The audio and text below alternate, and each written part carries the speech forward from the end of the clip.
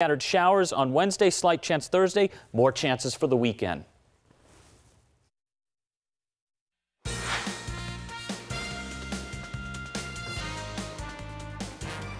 Welcome to our 5 on 5. We're pleased to welcome back in former Southern Oregon legislator, now Secretary of State-elect Dennis Richardson. Good to see you. Congratulations. Good to be with you tonight. It's been a week since election night. How you feel? What's it been like for you?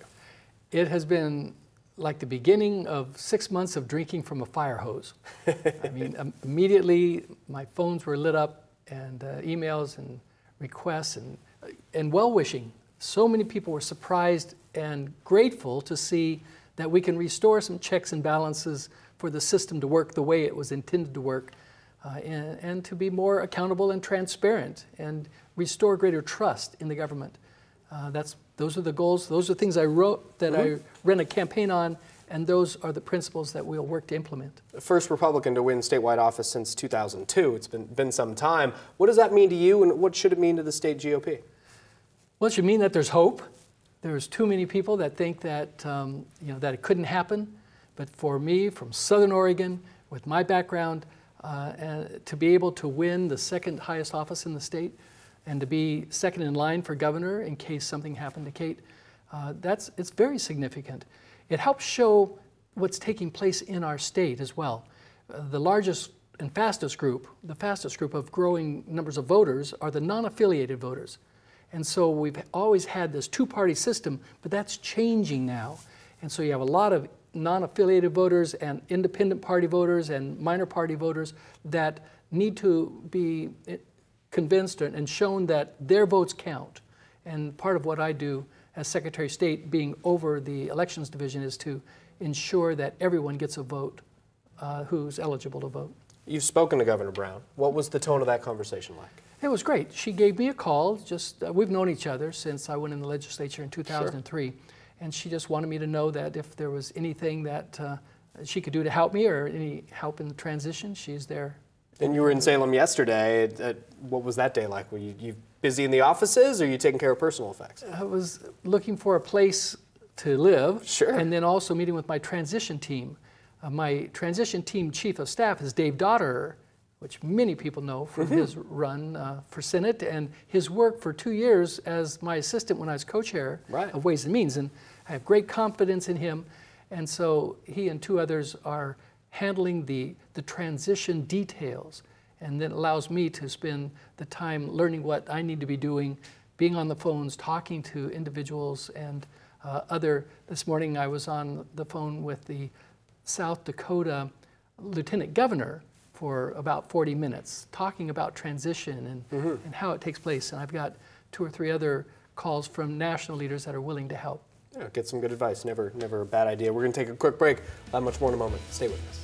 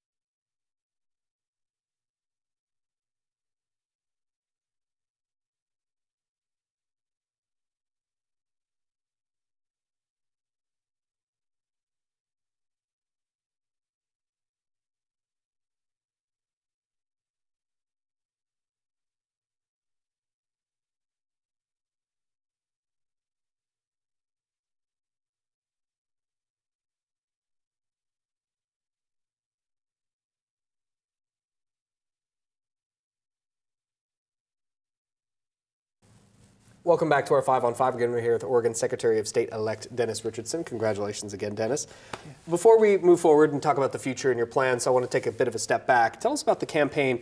Brad Avakian chose to go very negative at the end there. How did you feel about that? Well, I expected it, but I had told my campaign team that he has to draw first blood. If he stays positive, we stay positive. But if he's going negative on me, then we have to be able to respond. And so actually the commercial I did where I started off by pointing at the television set and talking about Avakian going negative and bringing out what his history was, I did that about 3 months ago to a blank television set, knowing that he would go negative, and then we'd put up there what had happened. So we were ready when it happened, and it helped to be able to punch back. The people needed to know that I'm not this radical, extreme person that they painted me out to be, which is what happened at the end of the Kitzhaber campaign as well. And so we were able to show that that I'm a thoughtful person. We'd worked for a year to try and work on solutions and show people who I am, and that I will utilize the role as Secretary of State to do what the position is supposed to do. According to the Constitution and the statutes, I want to be able to implement and administer the laws that are passed by the legislature and the governor, and not try and expand the power of that position. You have quite a few daughters, quite a large family, a lot of grandkids. Is you going to be able to get everyone there for the swearing-in ceremony? What's that going to be like? I hope so. We have, one son and 8 daughters. One of my daughters is in Amman, Jordan. Yes. And with 4 grandchildren, and I don't know if they're going to be able to make it back. That might be too much. But I think everyone else will, because this is an important event, not just in my life, but for the state, to have restored the checks and balances that you have when you have someone who's a fiscal conservative, who's focusing to ensure that the people's money is well spent, because that causes the bureaucracy to have to be more careful. And so we're going to have a party. We're going to invite the state to come to the swearing in. It'll probably be the last few days, we don't know the exact date yet, of December, so it'll be during Christmas break. Mm-hmm. And we'll have food and everybody that comes, if they want to bring their family, they can do tours of the Capitol. It's the people's capital, but too many times the people don't take the opportunity to come. And so the inauguration of the new Secretary of State will be a perfect opportunity. Congratulations again. Thank you. Thank you. Stay with us. We'll be right back.